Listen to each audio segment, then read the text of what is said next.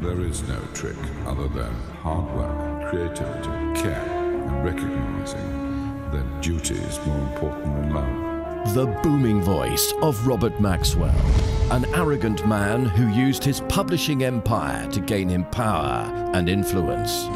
But in this shocking account, never told before in this way, George Galloway recalls his first encounter with Maxwell.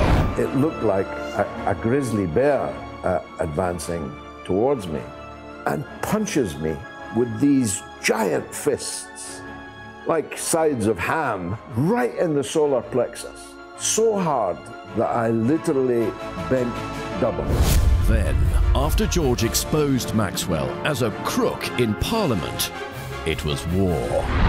Every one of his papers, the Daily Mirror, then following the Sunday Mirror, the Sunday People, the Daily Record, then a few days later the Sunday Mail in Scotland, even the European, which he then owned, all over Galloway.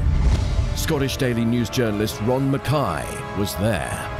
Every night, presumably when he had a drink in him, he would boom over the tannoy about the cretins, the fools.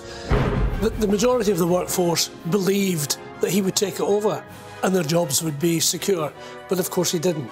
He just disappeared. And then... The millionaire newspaper publisher Robert Maxwell is dead. What really happened? Did Robert Maxwell jump, or was he pushed? It could be that he went out to, as he did, micturate over the side of the boat. I'm with Ghislaine Maxwell in that I lean towards the murder.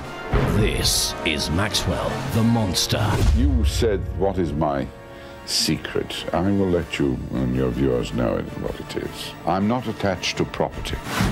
Consequently, losing or gaining it means nothing to me.